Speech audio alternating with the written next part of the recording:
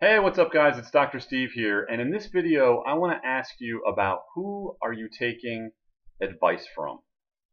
Now, obviously I'm speaking about business for the most part, but this can apply to any area of your life.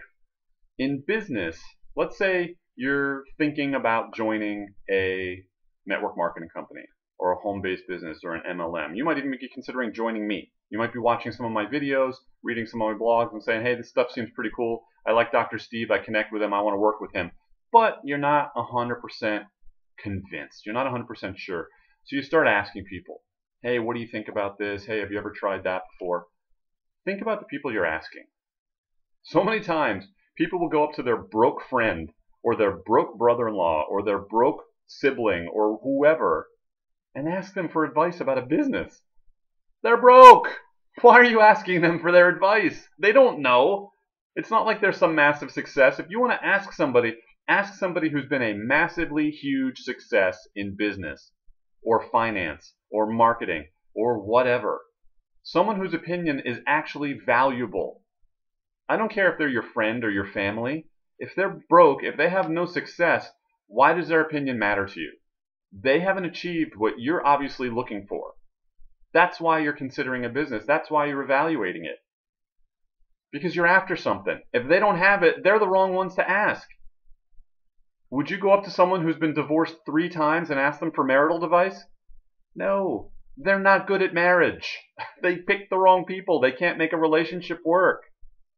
It's that simple.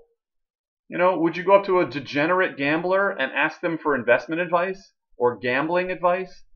How do I play this game? They're not good at it.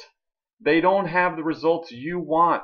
Those are not the people you should be asking. Who are you asking for your advice? Think about that the next time you ask for advice. I always laugh when people evaluate my business and say, well, you know what? You know, my brother-in-law said. I'm like, oh, your brother-in-law, is he like a really successful business person? No, he's actually unemployed right now and broke. Oh, okay. So, yeah, by all means, go ahead and take his word for it. Don't listen to me. I just make money from home and help other people do the same. But yeah, you don't have to listen to me. Listen to your broke brother-in-law who's unemployed and has no money. That's a good idea. Yeah, do that. But that's what people do. That's what people do. Don't do that. If that's you, don't do that. Start thinking about, is this person qualified? It doesn't matter if they're your best friend, your brother, your sibling, your whoever. It doesn't matter what your relationship is. Are they qualified to give you advice on the subject on which you're asking? And if they're not, it's not worth their opinion. Their opinion is not worth it. Don't base a decision on someone else's opinion if they're not qualified to give it. So think about that the next time you're asking for advice from someone. And again, this is true in any area of your life. You don't ask an opinion about buying a car from someone who knows nothing about cars, or who's crashed 9 of them, or who just overpays for everything. That's not the right person to ask advice from. So again, this applies to every area of your life. So just be careful about who you're asking for advice from. Okay, guys? I just wanted to share that with you because people make that mistake on a daily basis. So again, guys, click like if you're getting some value out of these videos. Leave a comment below if you can connect or relate to anything that I've been saying. Make sure you share this video with people who are taking advice from the wrong people on a regular basis. You know who they are.